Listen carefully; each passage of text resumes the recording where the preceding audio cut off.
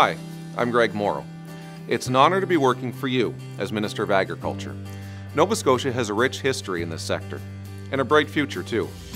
Last year, our government set an ambitious goal.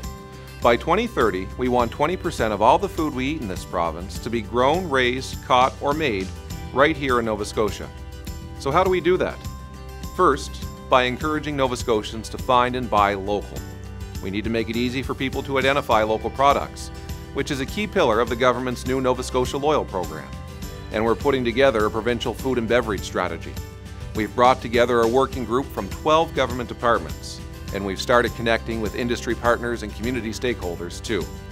The second path to our goal is getting more local food and beverages into our hospitals, healthcare facilities, schools, and universities.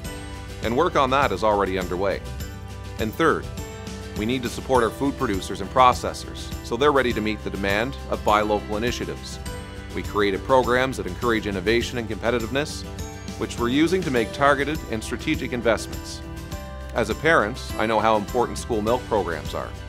Amid rising food costs, our government will cover a planned price increase in the school milk program to ensure milk stays affordable for families when students return to classrooms in September.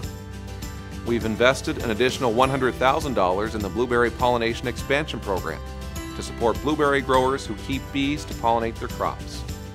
And recently, we joined the other provinces and territories to negotiate a new 5-year agreement with the federal government that will bring more than $9 million in program funding to our province each year. And we're just getting started. Whether you're a producer in this province or, like me, a happy consumer, thank you for being a part of our success.